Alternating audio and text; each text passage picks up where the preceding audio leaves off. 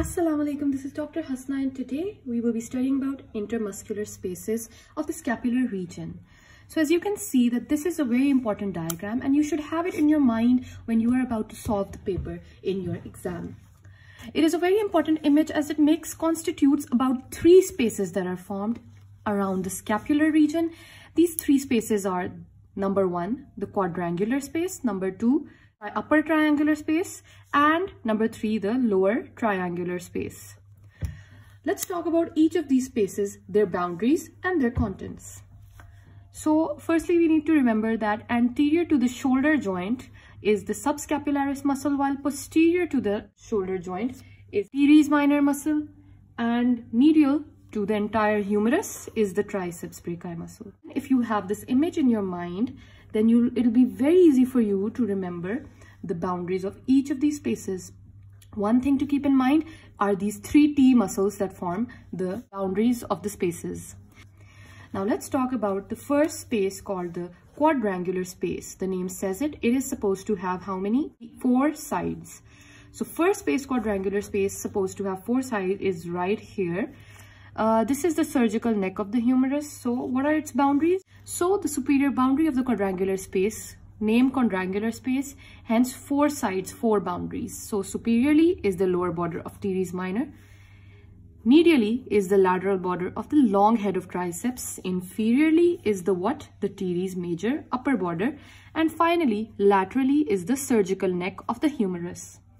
Moving on to the upper triangular space, if you have these 3 T muscles in your mind, it'll be very easy.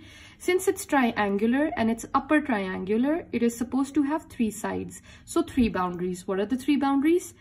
Upper boundary or superiorly is the lower border of teres minor. Lower boundary or inferiorly is the teres major upper border, and laterally is the medial head of the triceps.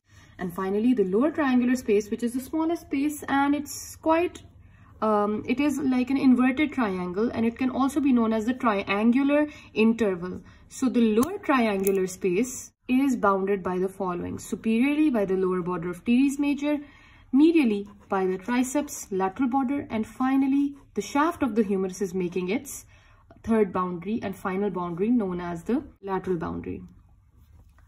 So these were all about the boundaries of the spaces. What about the contents? Let's talk about the quadrangular space contents.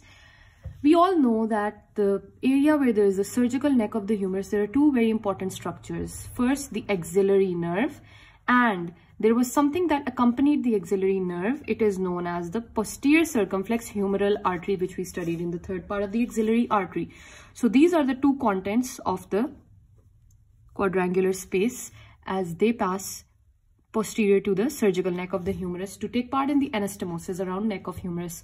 Moving on, the second part or the second space is the upper triangular space, consists of an artery that was taking part in the anastomosis of the scapula. Yes, again, we studied this in the 3rd part of the axillary artery, the circumflex scapular artery, which was a branch of the subscapular artery of the 3rd part of the axillary artery.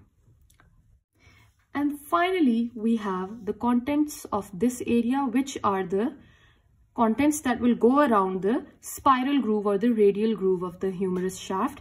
This is obviously the radial nerve. The lower triangular, we're talking about the lower triangular space, so its contents are the radial nerve, and accompanying the radial nerve is the profunda brachii artery that you should remember. These are the contents of the lower triangular space. That's all about the spaces. Thank you so much for watching.